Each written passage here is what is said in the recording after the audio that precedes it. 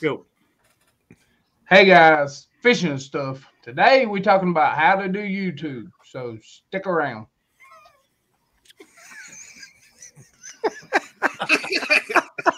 You don't get no better than that. He's like a little puppet. Opening we've ever had there, Lyle. It don't get no better. Welcome everybody to Catfish Weekly, along with Chad and Dieter Melhorn and Keith and Bob.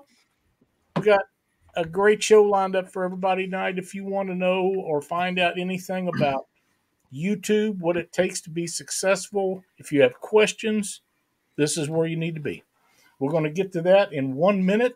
I've got an announcement for some tournament results, and then we're going to get started right away. And the results are for the Indiana Catfish Association.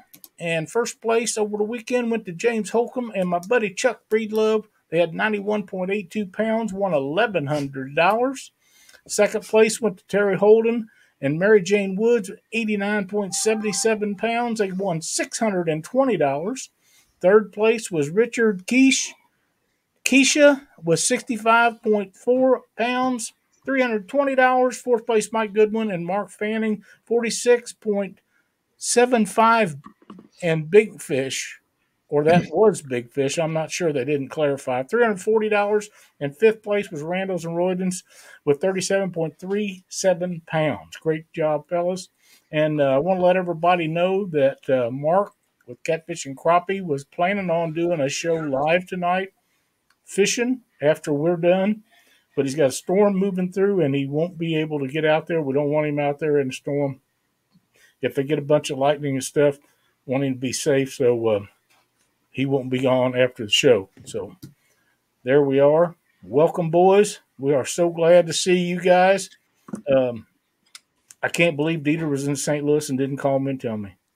I can't. I text you and let you know I was there. I know. He sent several of us messages telling us not to let you know. Yeah. Say somebody found out I was in St. Louis and they came and slashed 19 car tires in our parking lot, thinking I was one of them, but they missed. So I made it. Well, it was a great race. I enjoyed it quite a bit. So, although, you know, I thought you could hook me up some free tickets. That one, a lot of races I can get you into. That one was sold out, including all the reserve stuff. Yeah, it's the biggest crowd. Well, we've had a couple of good races this year with sellouts, but that one was packed. Yeah, back in the day when I used to go to them, the only one I never could get tickets to was Bristol. And now that they're doing it on dirt, I really want to go. Well, sadly, nowhere near as many people go now. Yeah, I know. It's too kind bad. of ruined it. There's like you can get tickets.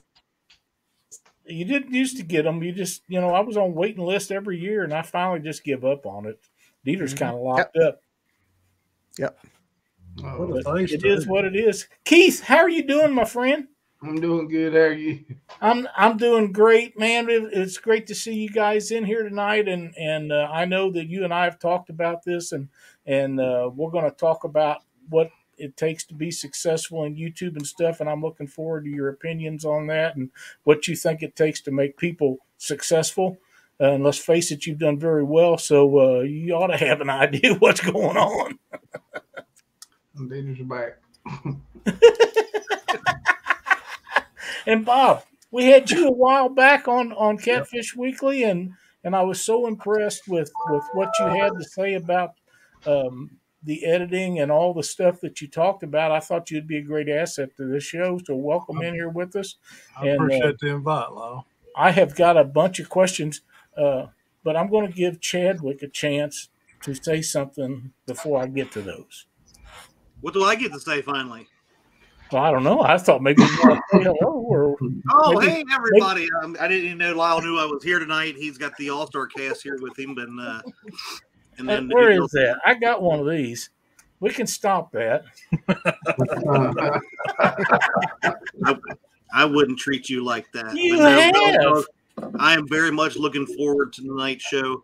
A lot of knowledge, but I'm sure there's going to be maybe some differences in views on some different things. So that's what I want to hear is your all's different takes on some things. So I like that I'm now above Lyle, though, by the way. Lyle.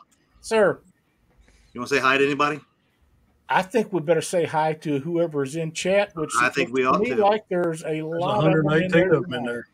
Yeah. All right. I will go through this as fast as I can, but try not to miss anybody. We got Jason Lamb, Avid Fisherman, Dominic Hollis, Bobcat Outdoors, Mike Sampson, Hillbilly Hippies, Team Snag and Whiskers, Trophy Seekers Outdoors. We've got Look Lady. We got Outdoors in Indiana with Dave Scott. It's All Mine. What's going on, Michelle? Big Wrench Catfishing. That's a member, Big Wrench. What's going on, buddy? Thank you for being a member. We got Catfishing Crappie. Stonefly 71. Dale Hayslip. Oh, missed that one. Cat Life Outdoors. Dave Funk. You jumped on me, Lyle. We got John Patrick Jr., James Kirkpatrick, John Boy's Catfishing, Blind Squirrel Catfishing, Merrimack Cats, Isabella Kirkpatrick, Angler of the Ville, The Weekend Angler. We've got Mike Irwin, Miss Paula Smith. We've got Chris from Hooks and Hammocks, Ray Smith, my beautiful wife who let me borrow her hat tonight. Yeah, you ought to giggle over there, Keith. NWMO, what's going on? We got Sherman Tomlinson, Real Gals Fish, 922 Crappie Barbecue, Mr. Gadget, Fishing and Freedom, Catfish Fever and Outdoors. Uncle Lou has made it in. Art from the One Ton Fishing Club.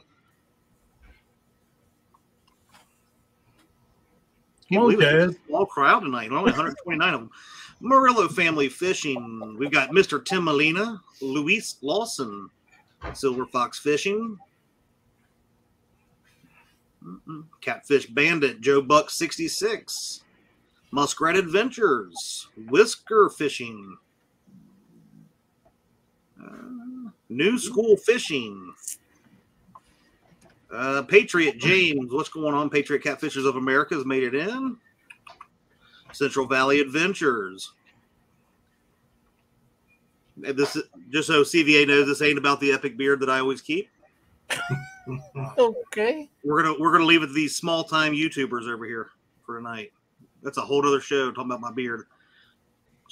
All right, I have made it to the bottom. If I missed any, there's Buckeye Catfishing, Ken Smith, and Frank No. There's Lynn. Is that it? Lance, Kyle, Rustic. If we missed you, we're sorry. We can't hit them all. There's James Kirkpatrick, but you have to understand there's a bunch in here tonight. There's over 130 people watching right now. So let's get to some of the questions. And folks, if you have a question, put it up there and we'll get to it. If we don't get to it, put it up again until we do, or we run out of time, whichever comes first. We want to get all your questions that we can possibly get answered, and we'll do our best to do that. But these guys have other things to do also, so Keith's got to go to work. So if it has to be one of us, I'm kind of glad it's him and not me. That's right. But hey, Lyle, I do have to say hi to two more folks. We've got the legend of the Mississippi, Danny Stone Outdoors himself, and last but certainly not least, one of the greatest Missourians there has ever been. Well, thank you. The greatest Americans there's ever been, Miss Cindy Stokes. Oh, excuse me. Really? You just old her, man. Yeah, I know. I'll be doing the show by myself here in a minute. You be listening. You be talking to Dockery too much. I got the one. I had 2 or 3 people message me about one question, and I want to ask all 3 of you the same question before we get too far along.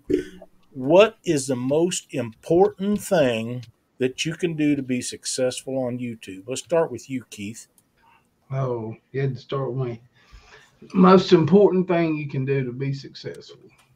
I think, well, there's a lot goes into being successful, but I think your personality probably plays a big role.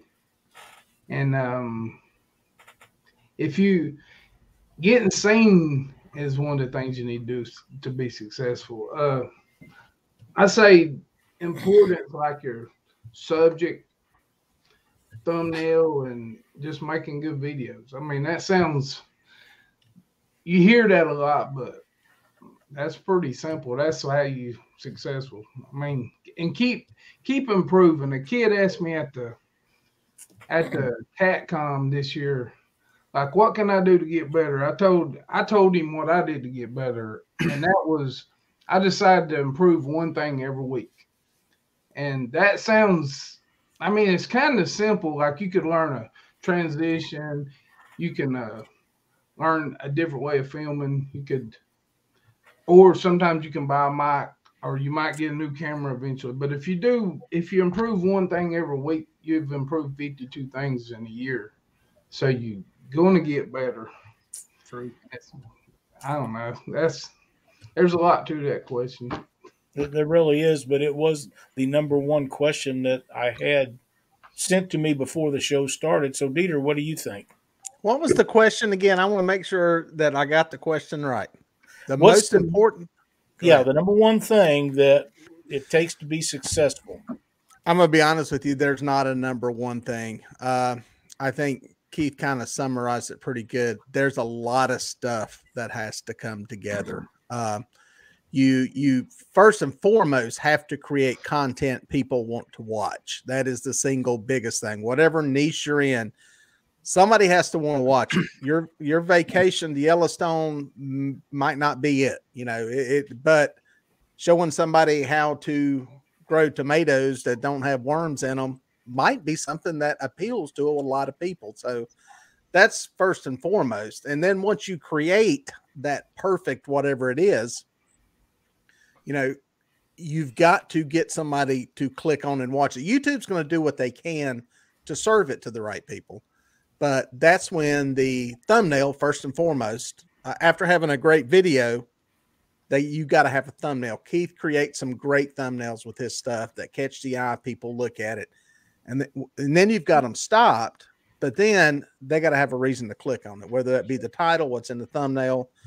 And then it's kind of that circle back to delivering the goods. All the crap with cameras and lights and all that, you can have a successful YouTube channel. I've said this before, with an iPhone, if you're doing all those other things right. Now, there's a lot of stuff that makes it easier, makes it faster, makes it more efficient, all that kind of stuff. But sometimes people get too spun out on having all this other stuff. Now, in the fishing niche, I'm going to be honest with you, catching fish is about that much of it. Catching big fish is about that much of it. If that's all you're banking your channel on is catching big fish, people are going to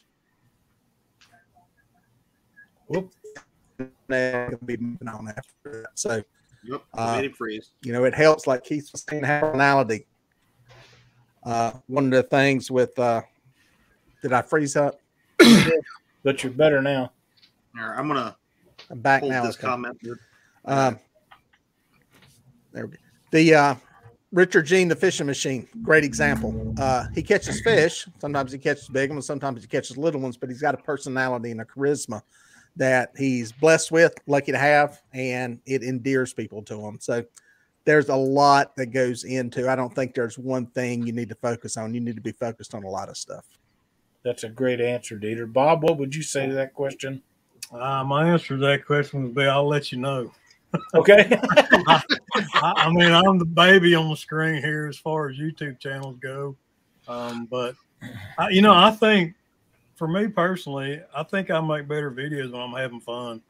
I try to have fun on screen and on camera, and not try to be too serious about what I'm doing. But like I said, I would not consider myself successful right now. I hope to be someday, but I think my number one thing right now is just I'm doing something right now that I enjoy, and I hope it comes through in my video. So that's my answer.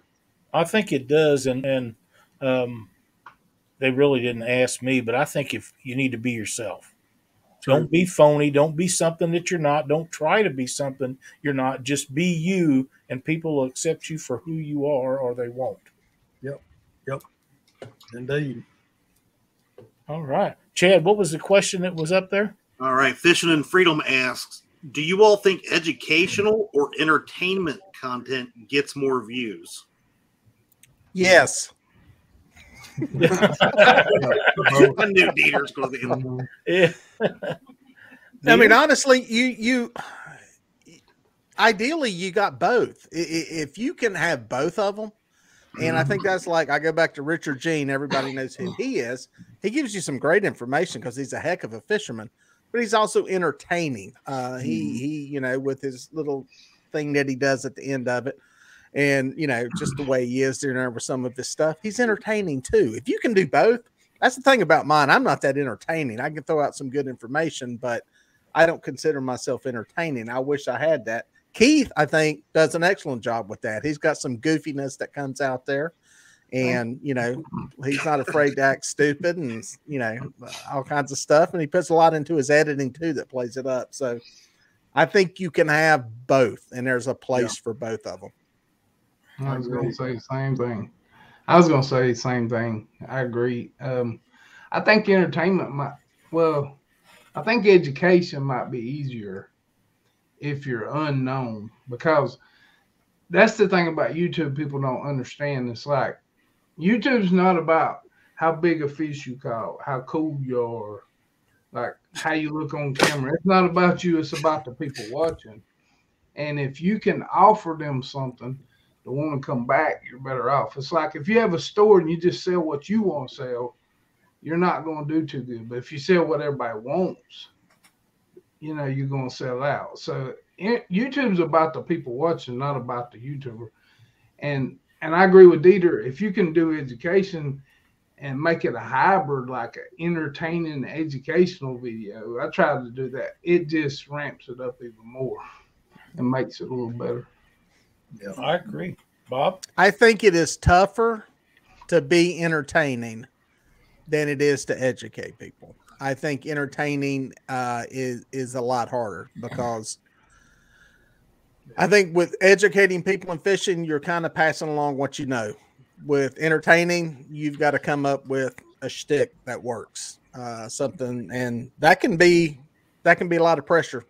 Video after video after video after video. Yep. Well, that would be my question. Do you think, because, and I've kind of noticed this, you know, with the growth of the catfish community, right, is some people have that niche of being able to articulate and educate, but maybe their personality doesn't come across as some of the more rambunctious and light up the screen type, right? Do you think people need to realize that about themselves and what they're doing with their videos? Yeah, everybody's different. I'll tell you another way you can be entertained. Dieter's actually more entertained than he thinks, because I don't think funny's the only type of entertainment. Like, that's just one type. And but a lot of things I see a lot of little YouTubers do, and I had to learn, was like, don't just sit there and talk and show yourself for 5 minutes. While you're talking, show people what you're talking about. It's called B-roll. You know, your A-rolls, you're talking. Cut out away from you, and you talk about, I went fishing and I caught 10 fish. Show the 10 fish. Show you fishing while you're talking, but you can continue to talk and show other things. That makes the video more entertaining. If that makes sense. And Chad, to answer your question, self-awareness is very important. You need to know what your strong points are, what your weak points are. Because go back to the original thing Lyle asked, what makes a successful channel? You kind of have to define what successful is. And, you know, if that's trying to get to certain number of subscribers, views, money, whatever, you got to kind of define what that is. And then you do need to be self-aware as far as what your strong points and weak points are. If you don't have time to put out but one video a month, you need to understand that there's going to be limitations on how much success you can have doing that, unless you really ratchet and ramp the level up in what you're doing. So, yeah, I think you need to really have some critical analysis of yourself on just what your capabilities are, what you can do, what you want to do. Not everybody wants to commit the time that, you know, Keith does, I do, to doing this. It's not for everybody, and you shouldn't you shouldn't judge your success based on how many subscribers you got or what somebody else has got or what views or all that. It's whatever you're into it for. And I know that's can be kind of a feel good question, but it can kind of, or feel good answer, but it could also be a kick in the teeth for some people because, you know, that's kind of the reality of being self-aware about all that kind of stuff will make your journey easier if that's something you want to do. And there's nothing wrong with just putting up your family fishing trip videos. You don't have to create, you know, this perfect masterpiece like Keith puts out. Where's your silver play button, by the way? Why did you not put that silver play button over your shoulder to rub it in our face during this whole thing? I was very shocked it wasn't back there. So, Keith, that's a big deal right there. Bob, what's your opinion on that? Gosh, what was the question again? I've been listening. Talking about success. Is that what I think? I'll add this to what they said too. That, like I said, I'm the baby here as far as YouTube channels go, but consistency. Some weeks I have to sit down in front of this computer and force myself to edit. I mean, you got to put out videos every week, and you've got to be consistent with doing the videos and do the edit, you know, whether you want to or not. But once I get into it, like I'm always trying to tell a story with my videos. So once I get into it, I rarely like make a plan. I'm sure Dieter probably plans out his trips maybe, but I'll sit down with the video footage I have and try to tell a story. And a lot of times the story will form halfway through the editing process. Mm-hmm. And I'm like, oh, wow, okay, that kind of works. That kind of flows.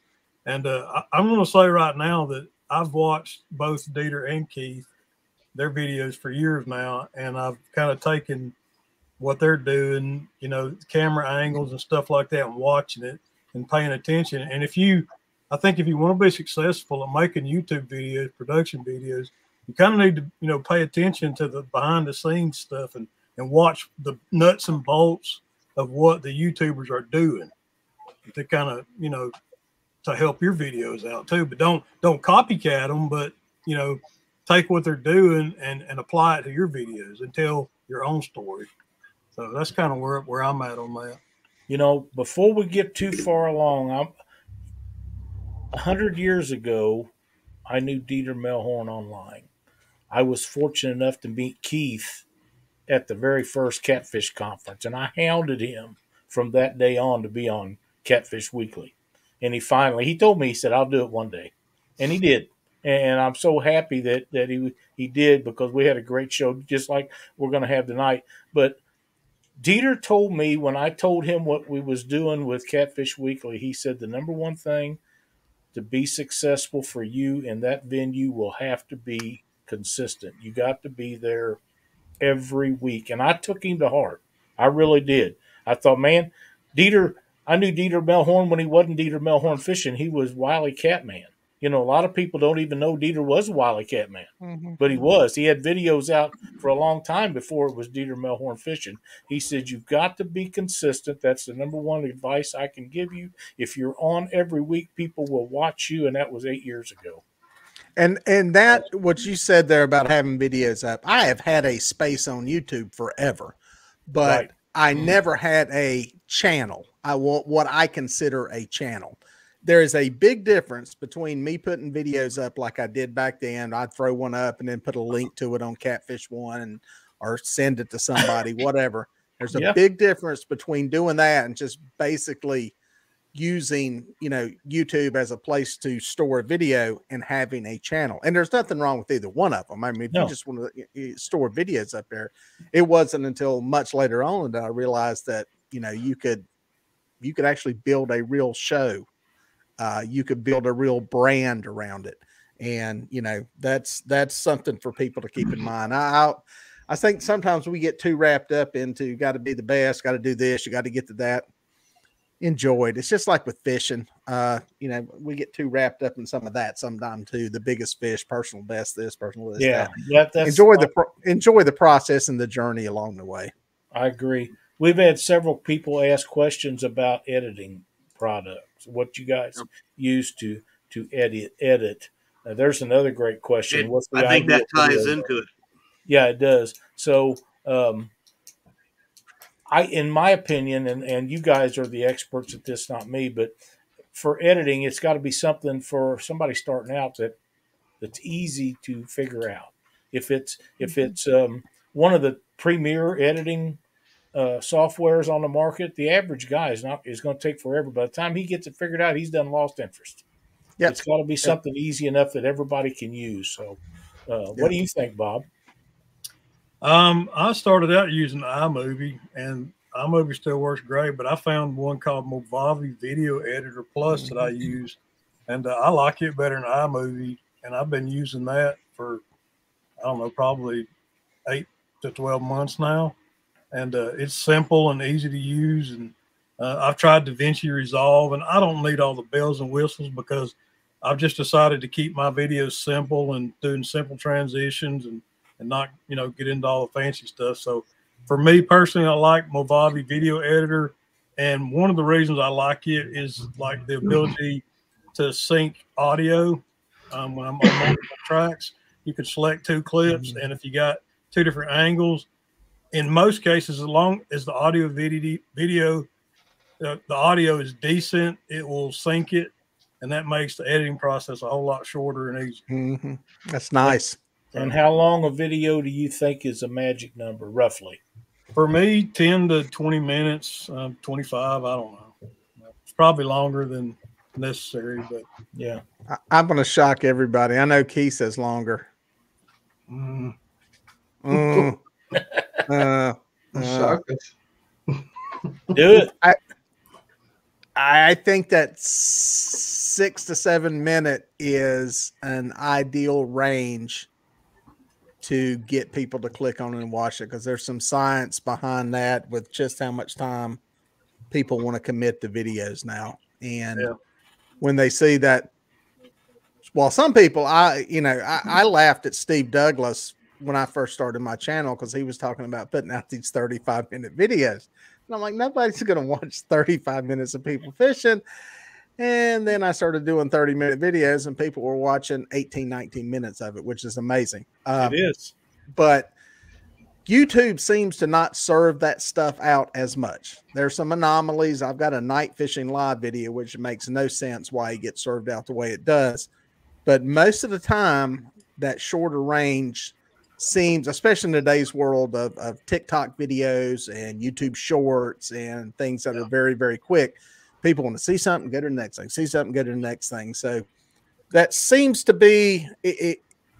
And I think Keith has said this too. We talk all the time about stuff. You're better off making a 6-minute video that's really, really good and really well edited and well put together than trying to drag it out to 15 or 20 minutes and it's So YouTube recognizes it. It's amazing. They can tell by the way people watch it, how they watch it when they get out of it. The algorithm's pretty amazing in that part. So that's I think shorter and better is better than longer and less quality. My only problem with that, though, is that if you catch a lot of fish in a video, it's hard to eliminate fish out of a video or leave fish out. And, you know, it's to me, I know what you're saying about the analytics and what YouTube's pushing, but I find it real difficult when I catch 6 or 7 fish to you know, cut it down to 6 minutes. Can you do that? Can you put that many fish in a 6-minute video? It's tough. Well, I've said this before. Keith knows this, that there's a difference between a fishing video and a video about fishing. And if you're just chronicling a fishing trip, I mean, it's a different deal than trying to do something that is maybe more in the more educational end, or it's going to vary with the video. Yeah, you're right. If you got and I've got some of those videos out there that are 25, 30 minutes. It's a lot of fish. People like watching it. It's, if nothing else, they got it playing in the background and they're just kind of, you know, looking at it leisurely. But I think it depends on the content and what you're actually trying to do with your channel, where you're trying to go with it on that. That's getting pretty in depth into, that's beyond level 1. Let's start a YouTube channel. That's getting on in there to where you have a silver play button like Keith and you're thinking like him. I think you feel bad. I'm hanging it over my head forever. You got anything to add to that, Keith? I think that's a loaded question. I think there ain't no one right way to do nothing. It's like, I think, first of all, I'm not being smart, so don't take it that way. But everybody says be smart. the algorithm this, the algorithm that. YouTube's people, like real people. And the more you can make a video that real people want to watch, the longer they'll watch it, the more the algorithm likes you. It's not the algorithm that likes you, it's people. And you got to kind of remember that. Quit thinking you can trick an algorithm. You can't trick real people. They either like it or they don't like it. True. And like Bobcat was saying, you can edit the video with 6 fish to 6 minutes, but you have to learn to be real selective in your editing process. Like, you don't show every second that you reeled that fish in, and you skip. I started learning that years ago. Like, I was watching my videos because I was really small channel, and I was sitting around thinking, I didn't really need to show myself getting those scales out of that box in my boat. You know what I mean? So I'd cut that out, and I'd go through and I would look at things and like, I really didn't need that on there, and I'd cut it down. But what Dieter said was kind of right too. Me, I find that longer videos do better. Like if they're 17 minutes to 12 minutes, they seem like my best running videos. And I don't know why. Maybe it could be coincidence, because a lot of stuff YouTube judges you by is like I had a video not long ago. It said I still had 86% of the audience after the first 30 seconds, which is really high. You wouldn't think so, but usually they drop like really fast, cause like they accidentally clicked on the video or something. But it judges you by all kinds of stuff. So it's really kind of hard to tell what the idea. But Logan Paul proved he got millions of subscribers doing a video every day, and they were all 5 minutes. When everybody was saying you needed 10-minute videos, he done it and proved that's not always the case, if that makes sense. So I think everybody's different how you doing it. Yeah, you just have to experiment. Like I always post my videos Sunday evening, and this week I posted it Sunday morning, and it kind of did better, and it shocked me because, there's more traffic on YouTube in the evening. But I thought, well, I want to see what happens if I post it early. You always need to be experimenting. I think you're right about that. Always experiment. Uncle Lou says, as a newbie, should you do short, simple videos and work up, or just try hitting a grand slam off the bat? It's like I said earlier, I think you'd be better off making a. And there he went. There you go. He's keeping you in suspense. You should be better off. Did I go? Did I disappear? Am I unfrozen? Am I frozen? Hey, you're unfrozen. You got me now. We lost you at better off. It's like, so it's like a Verizon commercial. You're better off doing a really good short video than you are something long and hoping it works. That would be my take on it. And I'll be honest with you, I learned that because I didn't do that in the beginning. The stuff I did in the beginning was longer. It was a lot of fishing. It was, but like most people, I was figuring it out, playing around. And what you learn on YouTube from the YouTube gurus doesn't necessarily apply in the fishing niche, especially when you get tight into fishing. It applies in some areas. Some of the stuff works, but it doesn't always. The biggest thing is if you're watching YouTube videos and watching people fishing, if you take away anything from that, is don't do what you're watching. Find something different that's kind of unique to you. And you hear that with everything in life, but especially in this creative world, you're better off than just being another guy fishing. Come up with some other twist on it. What that is, it's going to depend on you and what your, thing is. That was something Keith told me with, he was looking at some of my stuff. Keith's a good critic of my work, and I always appreciate the feedback I get from him. But, he gave me some, pointers and advice on some of the stuff that I was doing that worked, and sticks and resonates with him and resonates with other people. So, and it's different than what everybody else is doing. And it's not the fishing stuff. It's not the fishing stuff. See how I snuck that in there? Fishing stuff. It's not the fishing on the boat catching fish part. It's the other stuff.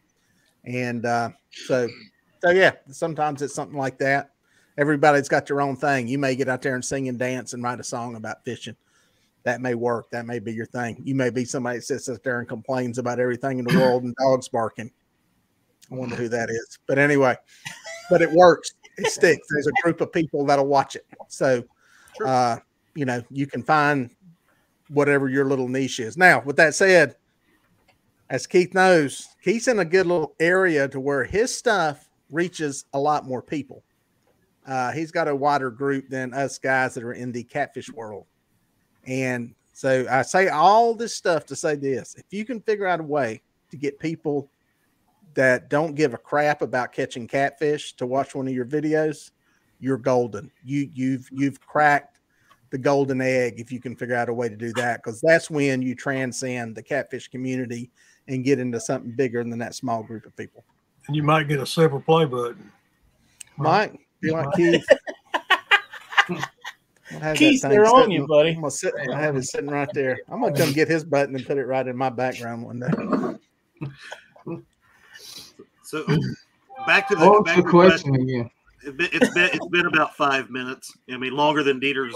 What's the question again? Video hit, so you guys might have forgot it.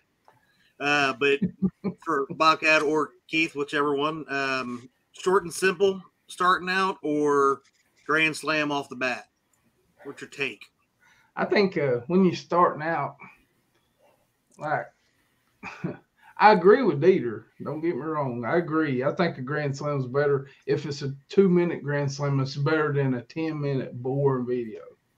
But I think when you start, you just do it, because like there's a lot of pressure on you. You never filmed yourself. You don't like cameras. You don't understand how to upload. You learn how to edit. I think you should just do it first, because for a long time, a lot of the Nick Nimmons and people, they were saying, like, be consistent, and everybody was saying, yeah, they said just post a lot of videos, you'll grow. But that's not why they say that. They say that because it takes like 50 videos before you start to get good at editing, filming. You start learning more and more and more. And at first, I think you just need to do it. And then Dieter's exactly right. I heard Mr. B say something that made a lot of sense one time. He says, easier to get 1 million views on one video than it is to get 100,000 views on 50 videos. And what he meant by that is, like, you make 50 videos, you done worked over a year if you're doing one a week, or you worked about a year, and you worked hard on 50 videos that got 100,000 views. He's just saying if you took more time and put more work into that one, you could actually get 1 million on one easier than making 50 videos. That's good. It's just pretty good videos. Like, make a grand slam one, and I mean, you'd make just as much money, you get just as many views, you get just as many subscribers. You know what I mean? You probably get more subscribers, actually. So what he's saying makes sense, and it's right. But all I'm saying is, a newbie that just started to make videos, don't give up. Like, you learn as you go. You get better as you go. Is it hard for you to say that Dieter's right? It would be for me. He's right about the quality. I think me and Dieter argued for like 4 years. He would say consistency is number one. I say no, quality is number one. And we kept arguing. And one day I was like, okay, you consistently, I told him one day, I said, okay, there, you consistently make crappy videos, and I'll just like make one a month that's good, and I'll beat you every time. Because quality, consistency is very important, though. Don't get me wrong. It's not that it's not important. I think quality is just more important.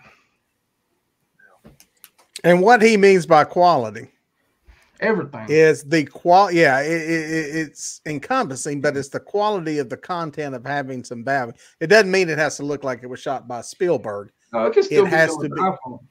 Yeah, you can still do it with an iPhone. It just has to be something that people want to see. It could be twice as better though if you would just record it with a Samsung Galaxy over an iPhone, because you guys are losing points right now. Here we go. I got 3 lenses on my iPhone. Look how that's 3 times as good. With 2 times. That's it. How about that? There you go, there, Dieter. I've got 5. I got a phone. I don't even know how to use it. So no, he's right. Quality doesn't just mean like the most important thing is get you a good speaker. I mean, a microphone first, because that's more important than your camera. But quality is not really, that stuff's good to improve too, but quality is more like telling the story, like editing it, cutting things down. A secret, nobody will probably ask this, but one of the first secrets I learned was the Hollywood people. I can't remember what they call that rule, but there's a rule to where every 4 to 5 seconds something needs to change, and YouTubers like takes them forever to learn that, and they'll show the same thing for 30 seconds, but something needs to change where it's an angle. Like you can show the same thing, but change angles or pop up, click subscribe, or do something different because it resets our brain. Like if you watch Duck Dynasty, it was the #1 show for 10 years. But if you watch it and you count, you cannot get to 5 seconds and that scene's done changed. Yep. You'll be like 1, 2, 3, 1, 2, 3, 1. It just changes all the time, and it's consistently a lot of cuts. That's a golden nugget right there, guys. And you need to. I agree. And the better you can get at that, it's more interesting. It's easier to watch. I see James Dockery Fishing has joined the show. He must be going to take pointers so he can start his YouTube channel back up. We can only hope. That's my wife. My Dieter impression. That's my wife. So we don't we don't have to ask Keith this question because it's about him. But so Bob and Dieter, what is your all's favorite parts about making videos? Go ahead, Bob. Fishing. I like the fishing. But when I get in here and stay edit, I know earlier I said that sometimes I have to force myself to edit, but when the video starts forming and the scenes are happening, I'm putting them together and that looks good and the audio is good and everything. I mean, telling the story through the editing I really enjoy the artistic part of it, and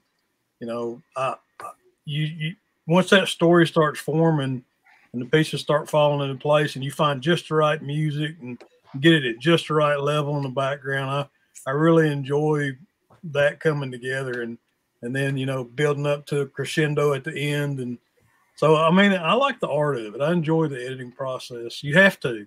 If you just hate editing videos, you're not going to do it. So you gotta enjoy it, I think. Yeah. Well, I'm learning to enjoy it, but I really don't enjoy it yet.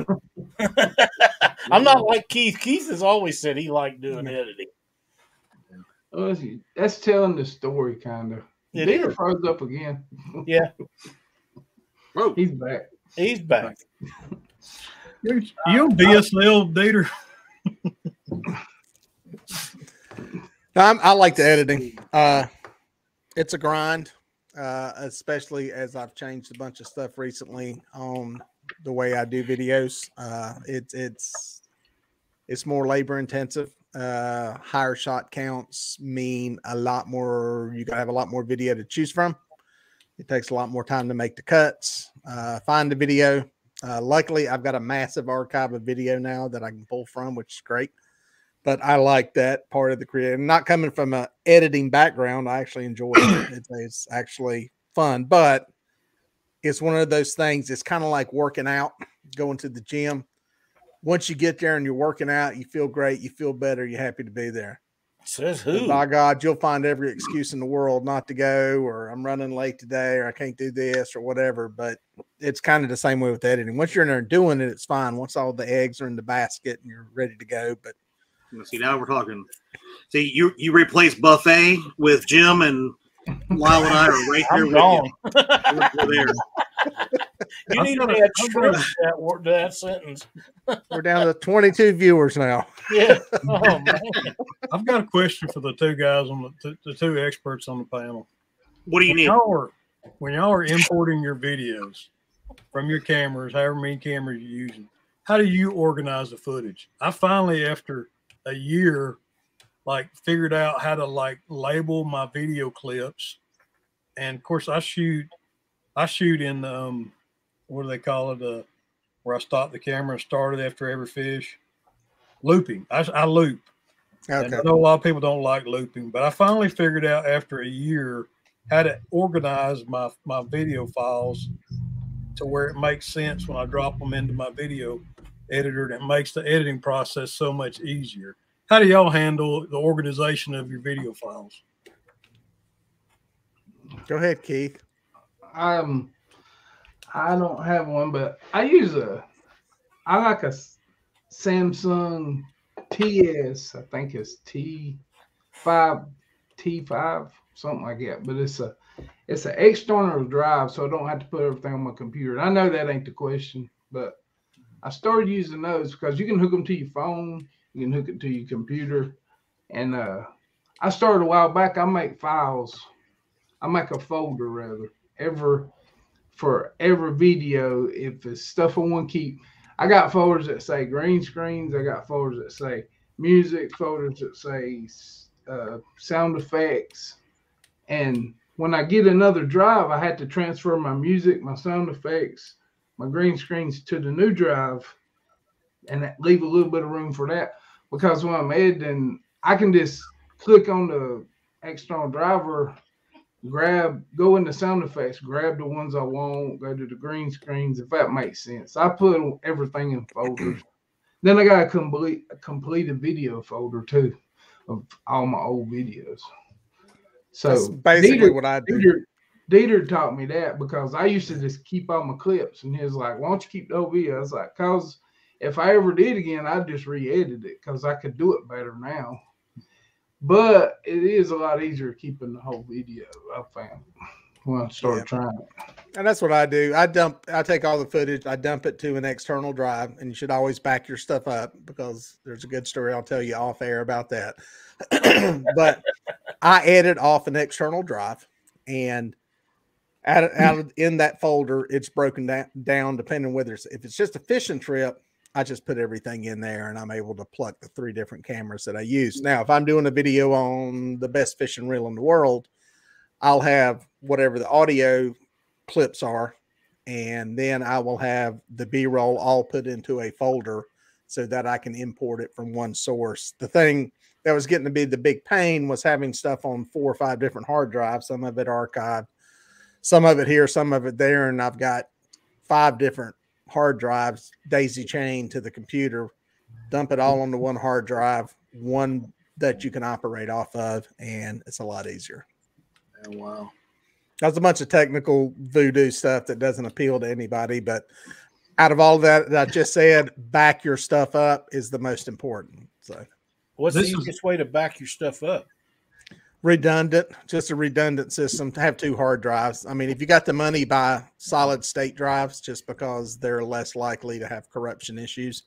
But they're faster, and they seem to have less issues down the road. But yeah, having two places to put it, keeping it on your computer is not usually a good idea if you unless you absolutely have to, just because it takes up so much space. When you start getting into some of these videos, and like I am running 3 cameras on the boat, you've got 70 or 80 gigs of, raw content, and it just gobbles up a bunch of space. And then when you're doing like me and Keith, you may be juggling 3, 4, 5 different projects at the same time that you're working on a little bit, waiting to shoot something here for that. And you've kind of got them all in limbo. That can eat up a lot of space. So you're better off just having it on the separate hard drive. I'll throw out there, if you're primarily using your phone, have enough cloud storage, because when your phone falls into the bottom of Lake Wiley, whatever you are over your data and it didn't back up, you've lost. That Don't Pro drop tip. your phone into Lake Wiley. That's why I like the Samsung T5 I was talking about, because you can hook it into your computer. You can plug it right into your Samsung and transfer files off your phone onto it. Like you can back up. Because I edited with my phone for the first couple of years I did YouTube. I did all my videos with my phone, and then I went to a computer. So how many camera do you think you need shooting a video? How many different camera angles do you guys think? Oh, you just need one camera. You just need to move. Oh, Yeah, okay. You can get by with just one camera. I mean, that's really all you need. But you need to be. Let me say this, okay? There are videos out there of people building a cabin in the woods where it's a wide shot and they cut every 10 or 15 seconds of them building a cabin, and then they'll cook a meal, and there's very little said, very little changes, and they'll have 2.9 million views. For some things, there's a place for that and it will work. But, you know, I think in the fishing world, I haven't seen that. It's not going to be widespread successful. Let me put it to you that way. Just of, you know, one locked off camera fishing. It's hard to make that work. It's hard to get people to watch it. Keith? I think one camera's fine. I don't think you need nothing more than a phone, honestly. And that sounds hypocritical because I got a lot of cameras, just like Dieter, but actually, I'll tell you a little secret. Like I tell people all the time, but it's still something you would think. Half of my it's not a little secret then, Keith. If you tell people all the time. I don't tell everybody on live streams, okay? I tell people that ask me, I'm honest, but half of all of my footage is filmed with my phone. Like I got a $3,500 Canon, I've got a Sony, got a lot of GoPros and a 360 camera. I got all kinds of cameras. But half of all of my footage, every video, is shot with my cell phone. And people was like, really? I'm like, yeah, you mix it, and people don't even notice, for one thing. And on YouTube, people like that natural look. Some big, huge YouTubers still use phones because it's just not YouTube if it's too professional. And plus, your phone's easy. Like, you can hold it while you're talking or doing something, or you're out, you know, getting something at Lowe's. You can just whip out your phone and film the price and show something. It's just so much easier carrying a big old camera.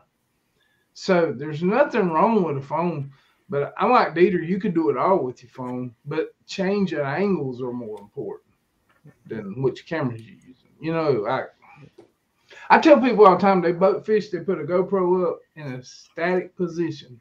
That's great for getting takedowns or for certain things, but grab your phone. Like, use that GoPro and grab your phone. And when your buddy's drilling in the fish, get a different angle of it. That way you got two angles to work with on your video. That makes sense. Bob, do you want to? I shoot with two cameras. I've tried shooting with three, and I about lost my mind trying to edit the footage. I shoot with two GoPro Hero 7s, which overheat all the time in the summertime, so they get aggravated and you end up pulling with your camera more than you do fishing. But I shoot with two GoPros, and I've got to where for the audio, I like to, when Keith was at CatCon, he had one of those little neck things on, and I actually got where I love that thing. Man, it puts the camera right here where your voice is right there when you're talking. The audio is great, and you're not wearing the man bra. The one you go around your strap, around your chest. I hate that thing. What's wrong with the man bra? Yeah, bro. Bro. But I try to. I mean, I'm always when I'm fishing, I'm always trying to think about the angle of the camera, and if I got a fish and I'm reeling it in, I'll try to make sure. That's a hard thing to remember to do in the excitement of reeling the fish in, is to move the camera where it's pointed at the action, because you're moving, jumping around the boat, trying to land the fish. And so I've had to like force myself. And I'm like, you know, in some of my older videos, I'm like, dang, I missed all the action because the camera was pointed at the console. You know, it's like I'm talking and there's no video. So you have to get into the mindset of making sure that the camera is like the other person in your boat that needs to see what's going on and move it.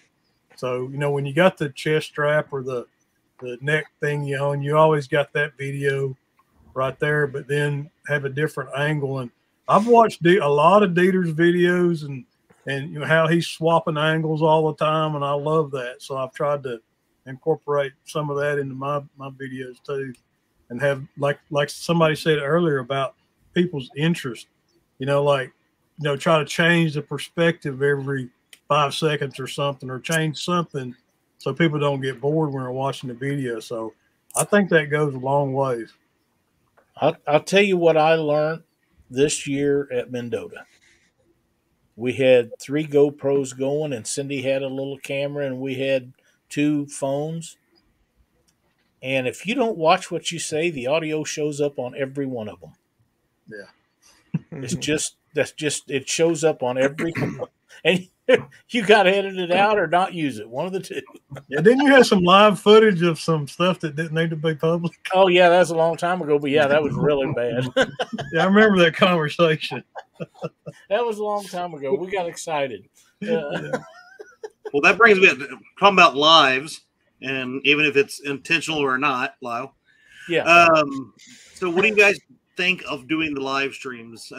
That's obviously became, you know, a big thing in the community the last couple of years, thanks to COVID and more people getting involved. But what's your takes on it? I know a few of you do, and more than others, and some don't at all. So I'll be honest with you. When I started my channel, I could not wait to live stream a trip. I think I was probably one of the first few people in the Catfish community that did that. You and I thought it was going to be the end all, save all, and I was going to rock it to the top of the world, being able to live stream a fishing trip. And it didn't work out that way. I think with the way things are now, I think it hits a niche of people, to be perfectly honest, just like a lot of things. And I think there's a lot of people that enjoy it. It's just, for whatever reason, YouTube they don't try to serve it out there to people. And I think part of it is like watching, I've equated it this before. It's like watching Live PD when Live PD was on air. You would sit there and watch that, and it would be boring as crap. You're just waiting for some thug to get the heck beat out of him by the police. And maybe it happens, maybe it doesn't. But when it's on replayed from the week before, 2 weeks before, it doesn't mean as much. There's something subconsciously about it being live that means something. And like I said earlier, I've only had one live stream that for some reason keeps getting served out there, but most of them don't really get put back out there after, you know, later on. So you have to basically build your brand, build your channel, I think, around doing live stuff. So yeah. I don't think it helps build a channel per se, in the sense, like, I don't think it would benefit my channel. I don't think it would benefit Keith. Crickets. I thought it froze up. Crickets. Lyle, I don't know if you saw my text, but we have a really strong rainstorm coming through right now, so I'm muting myself as okay. as I can. That's fine. I think I seen a funny comment in the comment section. It said the reason you can't do lives is because you keep freezing up, Dieter. It's because I talk too much and the computer can't keep up with all my jaw jacking. That's what the problem is. I agree. I think lives are great. Like I should probably do them occasionally, because I think lives are for your subscribers. I mean, lives are not. It's hard to grow with lives. I suggested some people. There's a podcast I listen to. Well, he never says who's on the podcast, but he's always got a guest. He names the podcast like how to get a viral video, how to do this, and he'll have somebody on that did a viral video, but he'll never name it after the person. And I think that's really smart, because he's making his titles more like a video than like a live stream. Yeah. If that makes sense. Because lives are kind of for the people that already watch you more. Mhm. But I think you can grow doing lives. Oh, Well, yeah. I think you can't say nothing's impossible because, like, I don't know. Being different is probably one of the best things you can be on YouTube. Mhm. It's different than everybody else. And Yep. somebody could dial in a live and blow up. I think it's possible if they did it right. You But know, that's just my take on we was at Mississippi River Monsters years ago. Doc Lang and Cindy and I was fishing a tournament down there. We was pre-fishing one day and we decided we was going to go live. And I think we went live on Facebook. I don't really remember now, but that was some time ago. I didn't even know how to do it. Cindy set the phone up. And within 10 minutes, there was 900 some people watching it. I didn't know at the time. I didn't know there's 900 people knew who we was, you know, and it just exploded. And then we lost internet connection and never done it again for whatever reason while we was down there. Well, you know, for one reason, we was trying to find stuff and we was showing everybody where we was at and didn't know we was doing that. The next thing you know, Cindy's got a fish on, and up beside us come Bill Dance and Jeff and Dodd and a bunch of them, and they was chewing on me for not going after the fish. She didn't know that she caught the fish right underneath the boat. I mean, she was just had her line straight down and that fish hit, and old Dodd says, "Go to that fish. Don't make her work so hard for that fish." How damn you think it's the first fish she ever caught? But you know, we had a big time with it, and at the time, like I say, 900 people watching that was a huge number in those days. Yep. And we didn't never do a whole lot of it after that. We just wanted to see how it worked. What about downloading a live and editing the best parts into a shorter production video? I think that would work. I've done that before.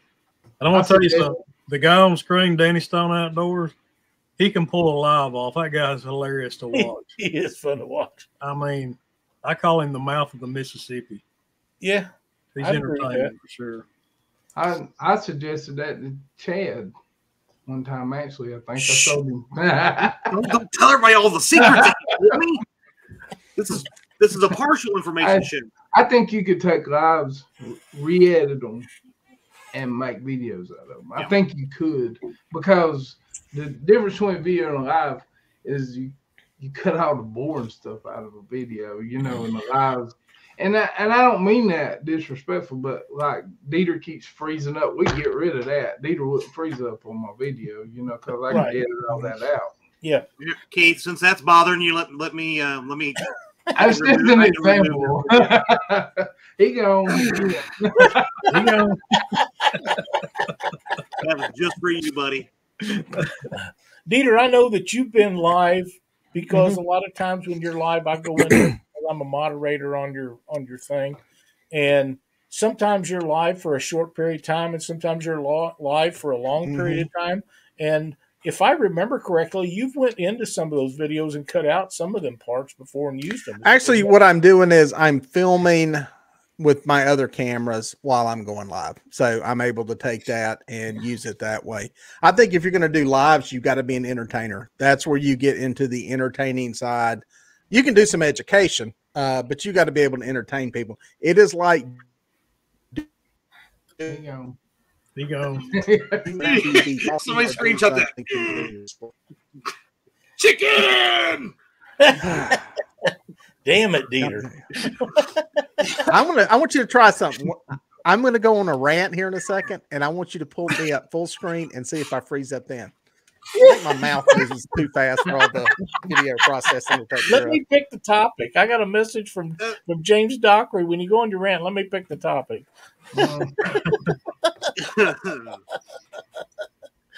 Oh man, I'm gonna try something. I'm gonna see. Keep talking.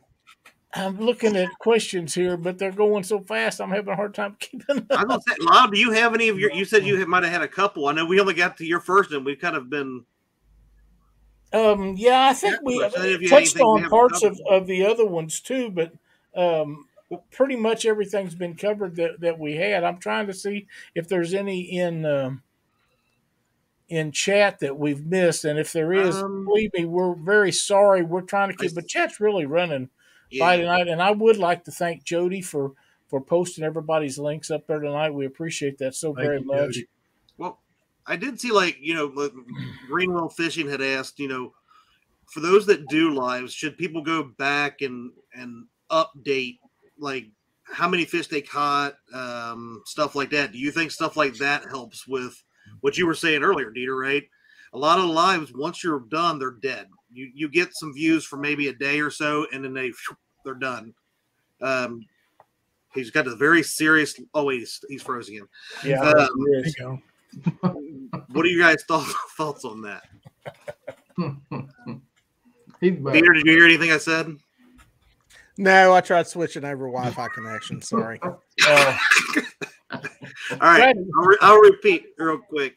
So with the live streaming and stuff, after people are finished, do you feel like it's a good idea to go back and update information, like how many fish you've caught and yada yada? Because like what you were saying earlier, live streams are usually pretty dead after the first, say, 24 hours or so. Yeah. They're kind of one and done for me when I've done them. I mean, I just kind of, like Keith was saying, they're kind of entertainment for your viewers more than anything. The regular viewers out there, you'll pick up a few new people here that'll jump in on it, and you may draw some people to you, but most of the time it's just for the people who are already, subscribed. That's a good question. So what would you all feel is the reasonable expectation to hit 100,000, 10,000 silver platinum? Here's what I've said all along. Subscribers are for your ego. Views are for your bank account. There you go. I think it's going to be harder and harder to get subscribers from what people at YouTube are saying, just because they've gotten better and better at giving people what they want to see. It's going to be a lot harder moving forward to rank, knock up subscribers. I don't think you're going to see the exponential growth that you used to see with it. So don't get locked up on that. Look at how many people are watching your videos. Keep an eye on the views more than subscribers. We all want that silver play button Keith's got. It's kind of, that wrestling belt that you've got there, that trophy, but don't get preoccupied with it. The views are more important than anything. I agree. Thank you, No Reels Lost. We appreciate that. She wants to know when you're going to do an awesome DIY boat video, Keith. What's that? Like build a boat or DIYs for a boat? For a boat is what I take. I'm still partial for you building the twin engine wings for my boat with you and the Weekend Angler. I'm just going to keep that out there as a possibility. I've got some boat DIYs. I don't know. I've got a lot of videos. I stay behind. If people ask me to do something, I'll be like, okay, I'll do it. But it's going to take me a month or two because I just finished one. I got the next one planned. And sometimes you're obligated to do a video. And sometimes a lot of my videos, it's hard to explain, but you can ramp up your channel. Like if you've got a really, really good idea and you go, well, you haven't posted a video in 2 weeks. Like me, I miss weeks. So I know I need to post a video, get it going before I post that one, or that's going to be a waste of video. There's actually a thing on YouTube that people don't know about. And wherever I heard it from was real credible. But they said that, like, if you post a video this week and it gets 100 views, then you're guaranteed 700 impressions on your next video. Like, you're guaranteed. YouTube's going to show it 7 times more. So the better your last video did, the more important your next one is. Does that make sense? And like, and if you're not consistent like me, I want to just post something and get it out there before I drop a really good one. It's kind of a strategy that's hard to explain. Dieter probably can explain it better than me. But the boat thing, I don't know. Tell her to leave it in the comment section somewhere, and I'll look into it because I like ideas. Heck yeah. Somebody suggested you build a boat completely out of PVC, Keith. Dang. There's your challenge. I was talking about building a boat today, actually, to my wife. I've been wanting to do that for a while. That'd be a neat video. That's a time consuming video. Yes, it is. But I think it'd be a good video. Yeah. Yep. He's going to sink one in the future. He's got a video out there. He's already discussed it with me. I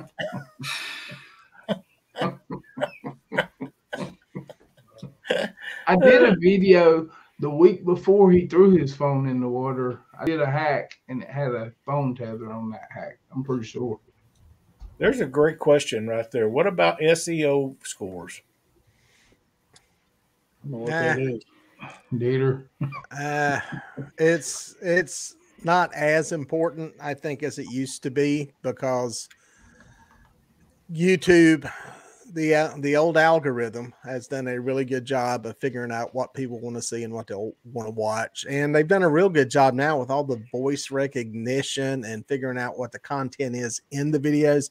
In the old days, yeah, you would put a bunch of keywords, and I still put keyword phrases in mine, but that's more for Google search than anything, but that's a whole nother topic. But in the old days, you had to have keywords and all that kind of stuff. Now they've gotten so good, even with just the visual recognition that the algorithm's able to pull as far as what's in there. I think that's the thing in some videos when you go, man, why did that video do good? What was so great about that one? There's probably something in there you said that really tripped a trigger somewhere and put it into some category, or there may be something that the actual algorithm was seeing visually in the pictures. I mean, you know, this stuff can pick up blood in a video. You know, they can tell a fish from a deer, from a person, from, you know, a ball of yarn and that kind of stuff. So yeah, I wouldn't get too preoccupied on that. Focus on putting good content together, telling a good story, and the YouTube will figure out who it needs to be handed out to. Are keywords as important as they used to be? No. Yeah, I didn't think so either. No, I put them in there, and like I said, you try to write a good description and all that will help with some stuff. If anything, if you use any of the things like TubeBuddy or something like that, where it'll show you the ranking for your keywords and your keyword phrases, it will give you a very good indication of what part of that content is valuable to people and the people on YouTube. That's about it. As far as it being found or discovered, not so much. YouTube's kind of, they're smart. I mean, they got some smart people figuring out how to make all that work. Yeah, they've got to do a very good job of figuring out who to get stuff out to. Here's another good question. What microphone do you guys recommend? I think that depends a lot on what kind of camera you're using. I got one up here that's hanging down. There's a Sennheiser MK60. This one's Blue Yeti. Honestly, depends on what you're doing too. Yeah, like a live stream, this Rhodes. But when I'm doing a video, I use a shotgun mic on my camera, usually in front of them. The biggest thing with audio is proximity of the mic. If, you know, this mic sitting way over here, it's going to sound nowhere as good as when the proximity is a lot closer. That's what you're saying earlier about having that dog collar camera, as I call it, around your neck. It puts that camera, which is what I pull my audio off of, right there where a lav mic would be. So mic proximity is the biggest thing. The GoPros have amazingly good audio, but it's useless to you when it's at the other end of the boat and you're up, you know, at the other side fishing. If you got it like hanging right here, it's like wearing a lav mic. Yeah. If you're not facing the camera, you can forget about the audio being any good. Yep, yeah, exactly. And the SEO, what Dieter was talking about, I agree totally. I still use tags too, because a lot of my stuff's possibly searchable. Like somebody might go on there and look for a fish on like DIY. So some of mine's searchable, but when I look at my analytics, not much of it's coming from search. Like my last video I just posted, the hack video, 66, 70% of it was from recommendations, like YouTube recommending it. And only less than 10% come from notifications, believe it or not. And I this is something I've been wanting to say for a long time, but it drives me crazy.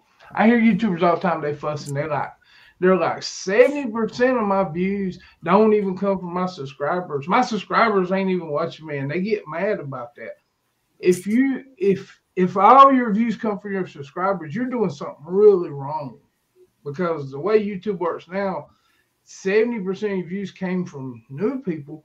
They're putting you out there. If you don't get put out there, you're never going to grow. That's right. You know what I mean? It shouldn't be all your subscribers watching. Actually, people think of it like that. That's why subscriber number has so little value. Huh? That subscriber. He going again. Now, your subscribers are really important, but only point I'm making is, like, if 100% of your views come from non-subscribers, that means 100% new people seeing you, so you got a better chance of growing. Yeah, you want that number to be kind of big. You know what I mean? Instead of it upsetting them, they should like that. Yeah. And I can say this because after a year and a half of finally reaching that 1,000 subscriber threshold, I am finally starting to see YouTube recommending my videos. And I think part of that is because I've gotten better at making videos, but also that consistency, making sure you're putting a video out there consistently and being consistent and stuff. YouTube recognizes that they're not going to waste effort on promoting your videos and recommending them to people if you're not being consistent. It's like if you show up for a job late every day, sooner or later your boss is going to fire you. So I mean, I feel like, you know, you start looking at those numbers where, however you, like Keith said, where is your viewers coming from, and you'll start getting those recommendations via YouTube. It feels good when you finally start getting them promoting you somewhat, is what I'm trying to say. It does. It really does. And I have to tell you, in the case when I was the boss, you showed up for work late a couple of times, you was out of there. And when I was owned businesses and people worked for me, there is no way they could have had a phone in their hand all the time. I would have fired them instantly because they're there to work, not to play on that phone. And I don't know how these guys that own businesses now tolerate that. I could not. There's no way. But consistency is a weird thing on YouTube. Like, I'm very inconsistent. Like, my last two videos, I think I skipped a week, made it, then I skipped 3 weeks before I made the next one. And I don't do it on purpose because I work and I'm working on the video and I don't get done and I ain't happy with it. So I just wait till next week and finish it the way I want to. But like, and to go on with that, you look at Mark Rober, if I'm saying that right, Dieter knows what I'm talking about. He only does one video a month and he gets 50 million views every time he posts. But you're like way up here, Keith. Well, but I'm saying his quality is so good. Like, people just wait for him to drop a video. When you work so hard at it that people just, like, I've seen big channels with 500,000 subscribers just start dropping their views, and it's because they tried to take a shortcut and just put something out to be putting it out a few times, and people's like, well, I don't want to watch no more of that. But when you work really hard and they know you're gonna put a lot into it, they wait for you to put a video out. You know what I mean? It's like a season of The Walking Dead. You're just waiting for the next season to start, if that makes sense. Mm-hmm. They just put an episode on there just to be doing it. You know, well, we ain't got nothing this week. We're just going to throw this on. That's why I'd rather miss a week. True. Because missing a week is better than just throwing something on there, because they're going to think the next one's going to be like that and they're not going to watch it. No, that's the way I think about it. Thank you, Crappie Day. I appreciate that comment. And let me say this, if I don't get dropped out here. I was going to say this much earlier because it was going to cause some controversy. Uh-oh. Here it I'll comes. try to pause to give the computer time to catch up. Don't ever underestimate the impact that you have on people through the content that you put out here. Correct. That's both positive and negative. You can reach people in a positive way. You can reach them in a negative way. So anybody who's putting stuff out there, keep that in mind, because there are people watching, all different ages, races, beliefs, everything. And usually the common ground is the fishing. And whether they're fishing now, in the past, whatever, you can have a positive impact. When Lyle first had me on the show, y'all can go look up that episode. He asked me what was my goal with the channel, and that's what I told him then. Have a positive impact on the people's lives that you touch through the channel. So we don't all have to be socially responsible with the content we put out. You can do whatever you want to. You can whine, moan, and complain about whatever. But for the people out there that want to do something good for the world, for the fishing community, keep that in mind. Have that positive impact. Absolutely. That's exactly right. Well, we have enough. My take on that is we deal with enough horse crap every day in the real life. Why do I want to get on YouTube and watch it? That's right. And I don't want to perpetuate it. I don't want to watch it. I mean, I want to, when I come to YouTube, I want to be entertained or educated. And I don't want to deal with what I can deal with when I walk into the local, fast food restaurant. That's the way that's my take on it. Yeah. Here's a great question by Dee. She said, how do you all handle the negativity? I just tune it out myself. I never face any negativity. Everybody loves me dearly. And I'm just special in that way. Yeah, you are. You're special. I just tune it out, honest to God. If you let that bother you, the negativity will eat you up. Listen, you ain't nobody on social media if you don't have some haters. And right. you will. It don't matter what you put out, no matter how good it is. You could have video of plucking a baby, drowning baby out of the water, and you do CPR and save it, and somebody would complain and said you did CPR wrong. That's right. I mean, that's just 100% correct. I'll tell you something about negativity I learned a few years ago. I kind of get excited when I get negative comments now. I didn't then because I didn't know no better, but I made a PVC video and it kind of blew up. For me, it blew up. It got 200,000 views in a week or two, and I was still kind of small. I think I had 8,000 subscribers, and well, I was happy about that, but then I started getting all these negative comments, calling me inbred and say I talk funny. And I was like, I never noticed. Like, people are just mean. Well, I didn't respond to it. Of course, I deleted a few of them, but it upsets you. But yeah, now, like 6 months later, I think I did the bucket hack video or something. It started happening again. I went on there and I had these negative comments, and from watching it happen the first time, I was like, that's awesome. And I told my wife I had some negative comments. She was like, why are you happy about that? And I was like, that means this video's doing good. And sure enough, it blew up because the negative comments don't come unless new people's watching. Exactly right. I learned exactly right. Doing those videos. Like when I get negative comments now, I'm like, yeah, because I'm growing. I'm fixing to hit a growth spurt. People don't get that part because I see big YouTubers saying people are so mean and talking about. I get excited. I'm like, cool. New people see me because if your subscribers are the only one watching you, they're not going to be negative. It's when you're getting exposed to new eyes. There's going to be some smart alecks. I mean, that's just the way people are. But you just don't let it bother you. It actually excites me now because because I see it and I know what's fixing to happen. And sure enough, that bucket video got 600,000 views. But I could see it happening before it happened because of the comment section. I'm looking forward to more haters.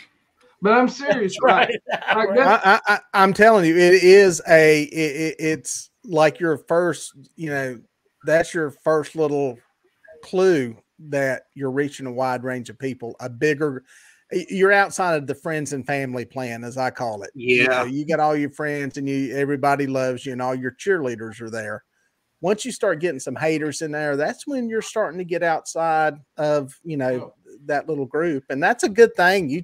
I mean, honestly, I'm kind of like Keith. It's like, sweet, this one's getting out. That's somebody new.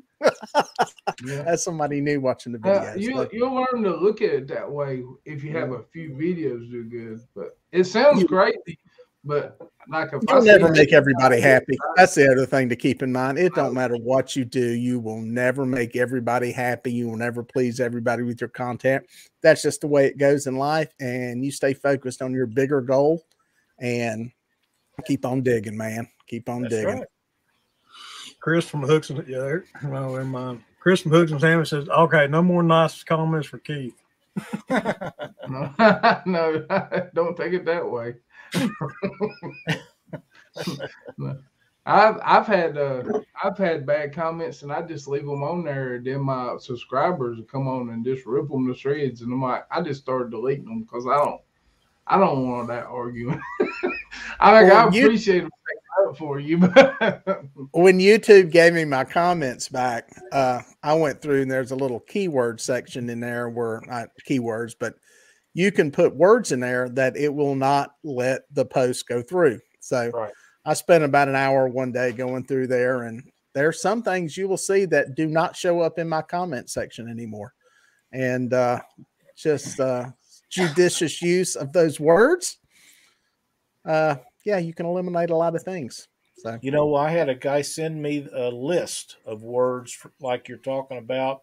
Oh, I don't know, 5 or 6 years ago. And I've added to that. And if you're having problems with certain people, you can put their name on that list and they don't. It's amazing. They disappear. Nobody ever talks about them anymore. That's right. They're gone. I love that. They just go away. That's exactly right. I don't know how that happens. Works very good. But a guy sent me a list of what I thought was an endless amount of words. And I thought, wow, there's no way people would actually use these in comments. But I put them every one in there, and then I've added to them extensively. So, if somebody decides they need that, I would gladly copy and send you that list because it is extremely complete after about 5 or 6 years. Yeah. Yep. Interesting. Catfish and Dreams, you get on a list. Yeah, we've been through that recently. Oh, George Carlin said there was only 7 words. I'm a huge George Carlin fan for what that's worth to anybody, which is probably 0, but I still find him very extremely entertaining. Jeremy Termiscast asked Dieter, where's the flatheads? Where are the flatheads? They're not on my boat. I have not caught hardly any this year because I'm doing so many guide trips now that we really don't focus on fishing for those fish. But I haven't spent much time fishing for them. So, yeah, I have no flathead glory to speak of. What percentage of the time would you say you're dragging baits, Dieter? Honestly, on guide trips, I do a lot of it. There's probably 80% of the time, I would guess. Most of our trips, we start out early, pre-dawn, and do some anchoring, targeting some bigger fish, and then go cover water. Now, some days, if the spot's right, we may sit there for 5 or 6 hours catching fish. But most of the time, it's probably about, I'd say 80% of the time. I like covering water. I like moving. We had a weird year with fishing as far as stuff not being where it normally has been for years and years in different areas. So, and then once you find fish, what has happened is the next day they're gone. It's been the running joke. I have found fish on a guide trip and told people, text me tomorrow. I'm coming back here first. I'll tell you how it is. And about 8 out of 10 times I'll go back to this place and fish will be gone. I mean, it's nothing's like staying in the same area. So covering water seems to be the remedy for that. I got to answer a question. Sorry, there's a question in the chat for me. Yeah, JTC, it's not Well, it is most weeks where I'm the best looking guy on the screen. It makes me nervous. Sorry, we'll move on. By the way, I'm sorry I didn't grow any facial hair for this. I'm the only one That's here all right. that is shaven. So. You got the best looking hat on the screen. It matches my neon light. By the way, everybody asked about this neon light. Custom made locally by Neon Shop in Charlotte. Don't ask the price because you can get Josh Roth to make you a catfish replica for about the same price of a real catfish. So I was talking to Chad though. Sorry. I thought it was my hat. He hadn't given me a hat. Can you believe that? He lives just up the road and is not giving me a hat. I don't know why Keith doesn't have reading glasses on. Everybody else does. I ain't reading nothing. That's why I keep doing this. That explains it. Oh man, Keith, just so you know that the Weekend Angler has done. He's in on this. He's just wanting the 300 horsepower engines that he's asking you to buy for me. I don't know. I think he misspelled when he said, "Have I bought them?" Here's a question that I have for you guys. As you know, I've reached 1,000 once, and I didn't get the chance to retire when I hit it the first time. So I'm getting there. I'm almost to the second time, and I think this time they're going to let me monetize. We'll see. So when I hit 1K, I'm going to strike it rich and be able to retire. At that point. Yeah. So 1,200 really, but 1,000. Yeah, okay, 1,200. No, seriously though, what is your thoughts about that? Right, almost everybody has a, we'll call it a 9-to-5 job, except for if you're as old as Lyle, where you're retired. I have an emoji for you. Love you, buddy. But do you see that as a real goal, right? As far as a personal goal for you guys, or what do you think about making that choice, right? Do you think you would ever be able to make that choice being a YouTuber full-time? Go first, Mr. Silver play button. I think anything's possible, but I'll tell you this: when I got to 1,000 subscribers, the guys at work gave me a hard time. They said, "Oh, you're a professional YouTuber now," so because I told them how much I was making, and they were laughing about it because I made $1 a day, so I was making like $30 a month. So it would took me half the year to even get a check from YouTube. Yeah, that sounds right. That's where I'm at now. But I mean, as I've seen things grow, it's kind of it can be really impressive. I don't know. It's nobody asked this specific question, but I'm gonna say it. The most important thing you can do on YouTube, like I told you, it's about the people that's watching, not about you, is find the right subjects.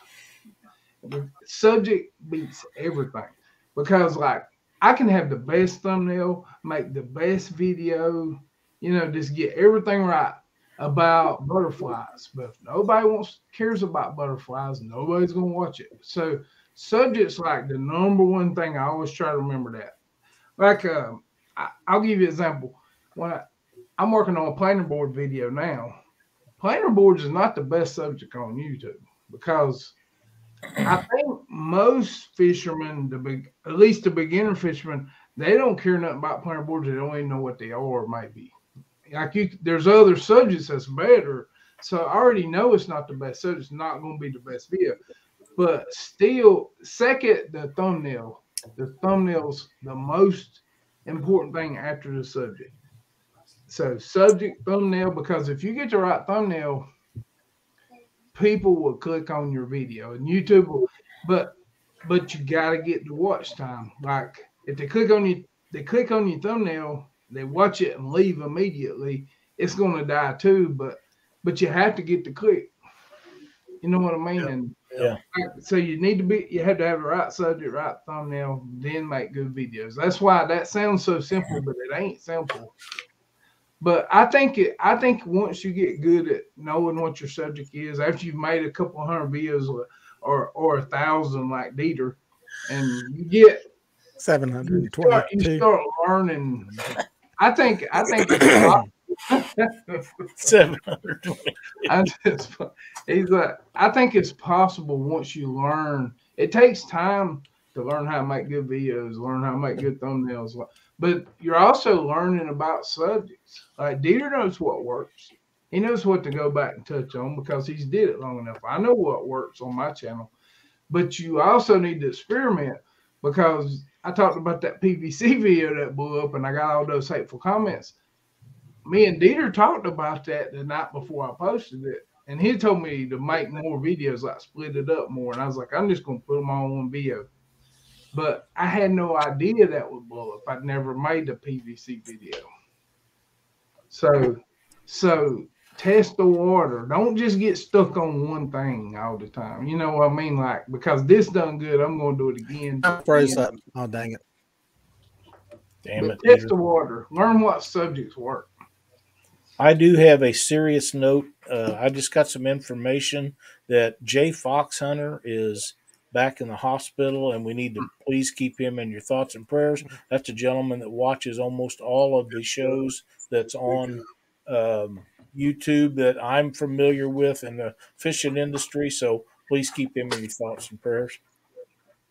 Jay Fox at CatCon. He's a nice guy. Yeah, he is a very nice guy.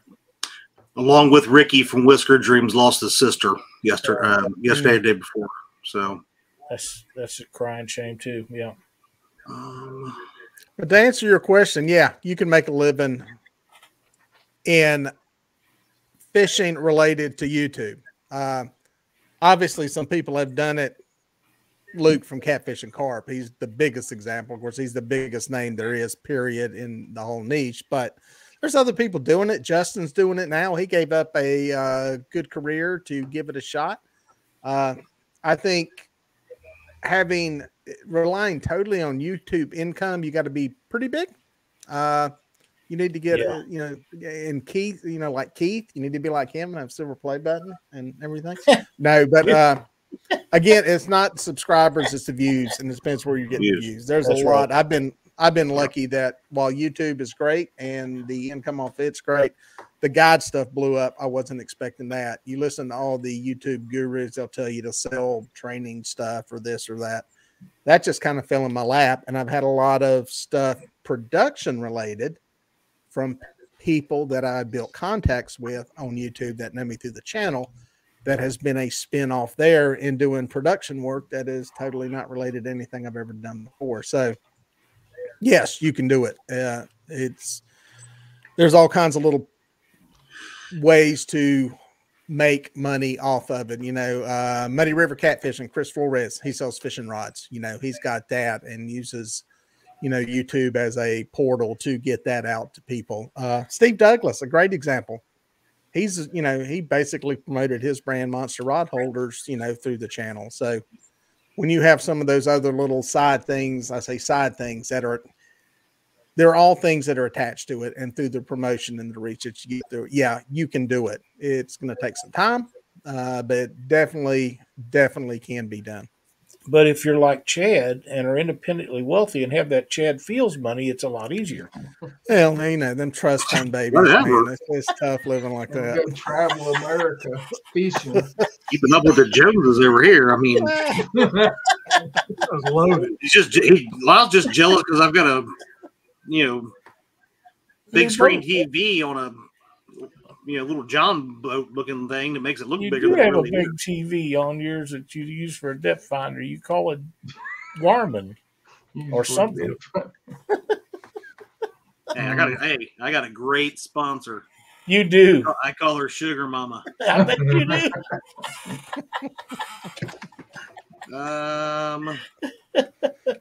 Any Let other me say questions, that when you said sponsor, it made me think of something else. And this was something that I was going to get into earlier, but we never had a segue.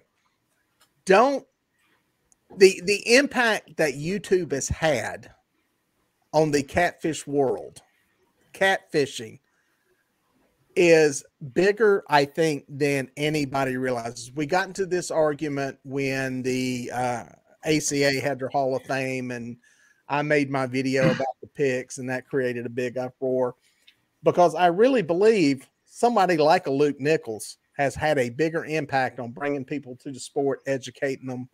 And I think it's really underestimated. And I think it will be down the road sometime when we look back and go, there's a lot of people out there that the impact they've had. Steve Douglas with what he's taught people in, you know, the education about the sport and how to fish and bringing different people into the sport. You know, Chris Flores fishing out there in the middle of the desert, catching them flatheads out of them ditches he fishes in, brought a lot of people to the sport. So Yeah. I think the impact that YouTube has had is pretty significant. And, you know, all those other people out there watching just starting, some kid that's 13, 14 years old can be that next generation that, you know, keeps that going. We got, you know, the power to change a lot of stuff. We've got the power to change legislation and have an impact on it. So there's a lot of stuff.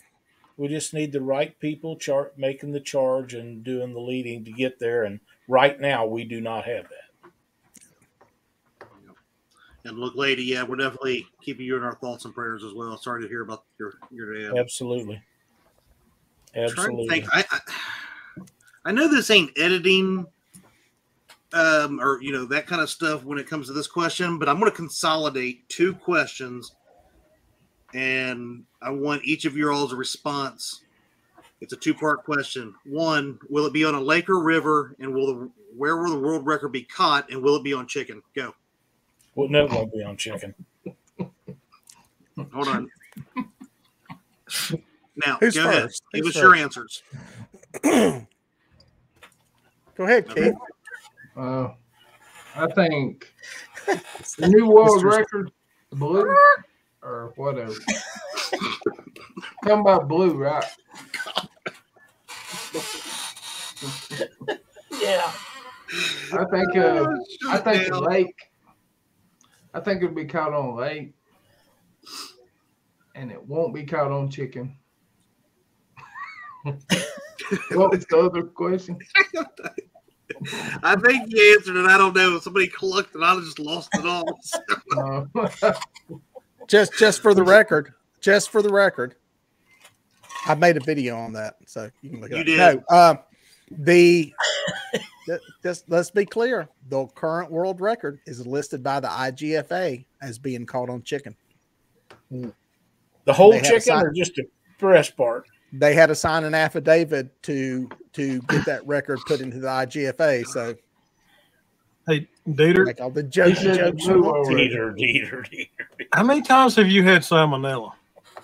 None that I know Do you of. lick your fingers when you do that? But I don't lick my fingers after putting chicken or gizzard shad on the hook. So, you know. Guys are killing me. All right, I brought my humor to the show. You know what?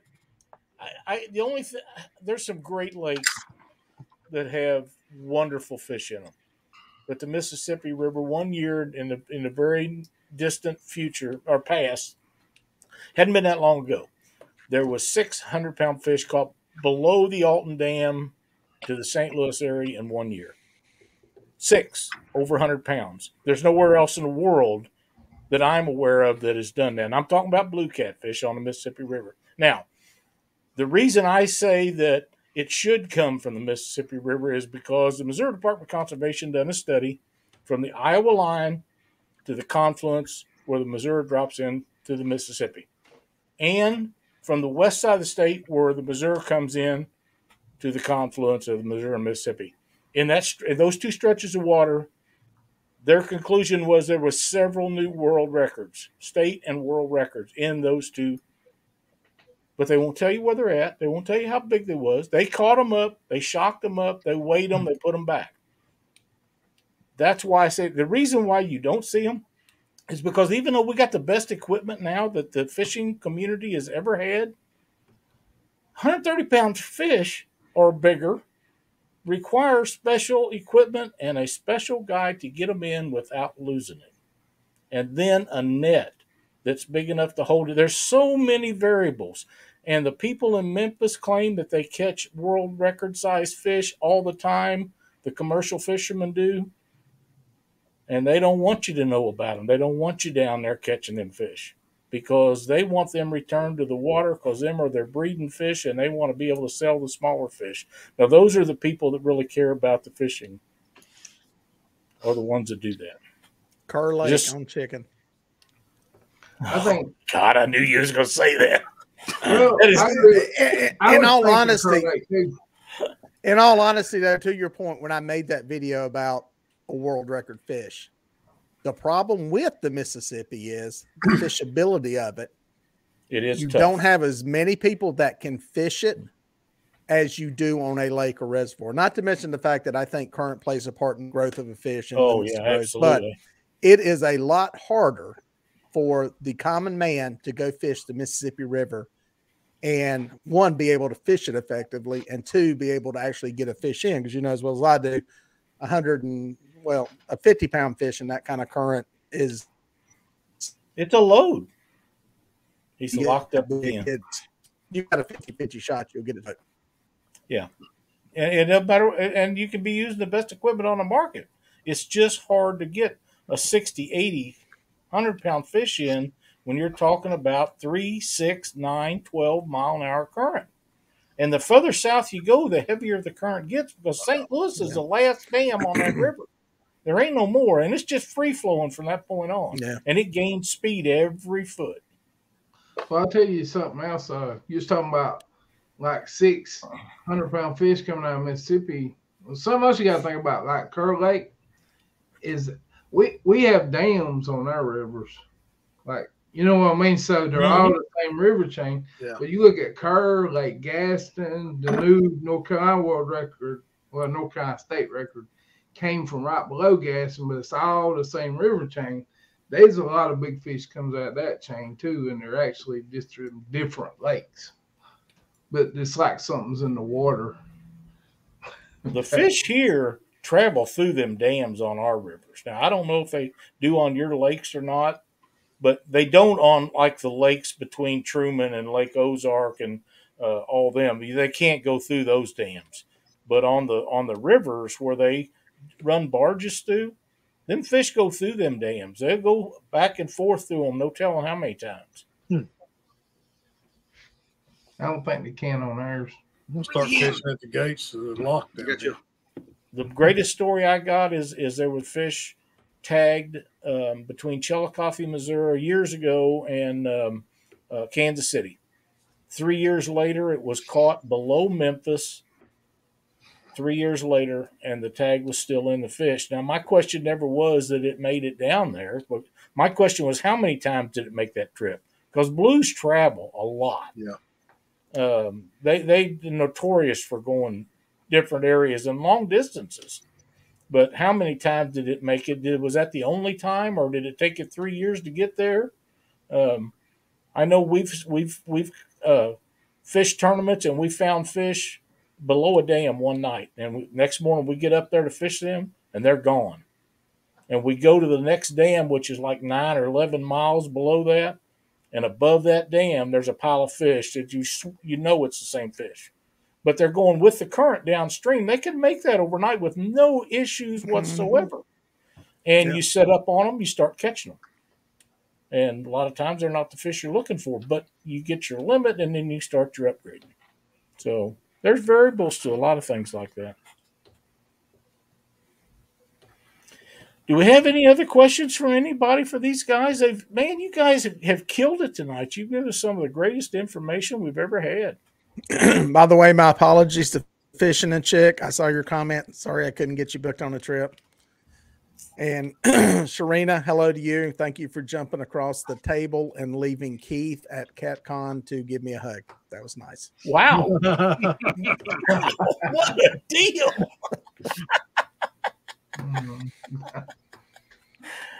Oh, man. I want to thank you three for coming on here and being a part of our show tonight. It has been outstanding.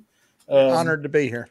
Well, you know, I think you guys know how much I think of all of you, and I appreciate the fact that you take time out from your days and come on here with Chad and I and share so much information. That a lot of this stuff that you guys talked about tonight, if people didn't have someone like you tell them, they'd never know, including me on a lot of it, because I'm not big on editing, but sometimes you just got to do it. I don't edit our videos. I put them up. We post them just like they are, so the people that watch them later can get exactly what we talked about tonight, and that's what will happen with this one. But the stuff that you guys shared tonight is just awesome, and I can't thank you guys enough. And if the three of you, any of you have, or all of you have closing statements that you'd like to make, please do so. I was wanting to say something else actually. Go ahead. If I talked about what was most important on YouTube, but I think the most important thing about YouTube is you gotta love to do it. Like, you talk about not liking editing, but you love doing live streams, and it's obvious because you've been doing it for what, 8 years? Yeah. And if you don't love doing it, you won't do good at it. So that's right. So don't do YouTube to make money. Like that'll come. I promise that'll come if you love to do it. Because most of the guys that love to fish that you see out there 2 or 3 times a week, they're really good fishermen because they're out there 2 or 3 times a week because they love doing it. And you got to love YouTube that way too. Yeah. And that's like right. I make stuff, and I tell people all the time, my buddy that's in a lot of my videos, David Buff, I'll get him to like weld some aluminum for me or do things. And he is like the best fabricator I know. I'm not saying he's the best one in the world, but he can build anything. But you know what? And I'm not talking about him. He knows. I've told him, like, he don't know how to film. He don't know how to edit. He don't know how to tell a story. Why he's editing. He don't know all this. Like, he don't know how to do YouTube. To do YouTube, you got to be more than just a good fisherman. You got to be a good YouTuber. And you put those two things together and you make something. I mean, it matters. You got to know as much about YouTube as you do about fishing. If you love them the same, you'll do great. And that's really the secret behind YouTube. I would agree with that. Absolutely. I assume that Pebbles is your wife. Yeah. And she has to know that if she doesn't, she needs to understand how important that what you do for entertainment to our community has meant to a lot of us, because I will stop watching a video if I get a notification that Fishing and Stuff has posted something. And I don't just go in there and watch part of it. I watch it all every time, just like I watch Dieter's. Every time I watch the whole video. I don't want to miss any of it, because if I miss something on Dieter's, I got something I can't make fun of him about, and I'm not going to let that slide. But with Keith, it's different because he's so entertaining and it's been so much fun. And Pebbles, we appreciate you sharing him with us, like Dee said, because we love Keith a whole bunch. That goes back to what I was saying. Like, you can ask Pebbles. I love doing YouTube. I love YouTube. Me and Dieter talk because we both understand YouTube, and everybody don't think like we do. You know what I mean? So we have good conversations. And I love YouTube so much. She used to be like, quit talking about YouTube, because I'm always looking up things and learning stuff. You know what I mean? Because just like when you love fishing, that's all you talk about. You can tell what somebody loves by the way they talk. And if you love it like that, you're going to do good at it. It's going to take time. Everything takes time, but you're going to do good at it if you love it. And that's all I can say. That's probably the most important thing. That's great content there. It really is. And it does get easier over time. Of course, I'm still real young at the YouTube game, but when I first started, I struggle with editing. I struggle with talking to the camera. That's hard to watch yourself. Well, it's I can't hard stand to hear my own voice. So you're like, I sound so horrible. I'm such a hillbilly. But I've kind of embraced that. I've learned to embrace that and work it into my videos. Kind of like, I just want to be me, right? That's right. And like he said, you got to enjoy having fun and have fun on camera. And I think people want to watch you if you're having fun and you're enjoying the show. I agree, and I promise you, if you'll be yourself, people will take you for face value what you are. Yep. Dieter, do you agree with that? He froze up again. I agree. I think Steve Douglas told me that when I started. Yeah. Yeah, I seen everybody going in and out. Yeah, you can't fake it. You can't fake it. You got to be real. And the other thing, if somebody's trying to become the next fishing and stuff to get to that level, you got to commit some time to it. You can't come into this and expect to do it in a couple of years. It's a long game, and I'll say that again. It's a long game. Sometimes people get lucky and it happens quick, but for most people, it's a long game. 5 years. If you want to be Keith, commit 5 years to it, and then come back to me at the end of 5 years and say it's not working. Yeah, I would agree with that. I agree. And you both are extremely successful in the YouTube industry. And I knew that you was both going to be years ago, and I look for Bob to be there in the near future. I think that he's the content that he put out in his thumbnail, everything that he does, he's real on his shows. He does very well. That's why he's being a part of this show tonight. Another one that I think is doing real good is Mark with Catfish and Crappie. I think he'll get there. I don't have the desire at my age to put that much time in it, so I'll sit back and watch Dieter and Keith and Bob and Mark and Chad and all these guys that are doing things. There's a lot of great startup channels going right now, but if you don't have the commitment that Keith and Dieter has had, you might not make it to their level, but you'll do fine. You know, you'll do as hard, you'll get out of it as much as you put in it. And the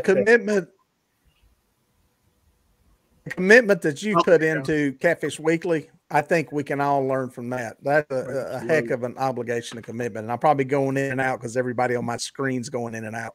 But yeah, what you've done is a bigger commitment than any of us have made. Well, it's just you have to love to do it, and I'm a pretty shy fella for the most part, but I do love doing this show. It's been a godsend for entertainment on Monday night from my perspective, and all the people that's helped us along the way has made it what it is, and that includes you, Dieter, and Keith, because you guys have helped me a great deal with different things. Whoop, lost him that time. That'll teach me to say something nice about him and his chicken. He's back. But yeah, that's what it is, and you get help for guys that like Dieter and Keith, and Mark's helped me a great deal, and Paul Ragsdale along ways, and that's the stuff that makes it better. If you get those guys and to help you a little bit, if everybody that watches this show will take a little something away from it and apply it to what they do, they'll benefit from it.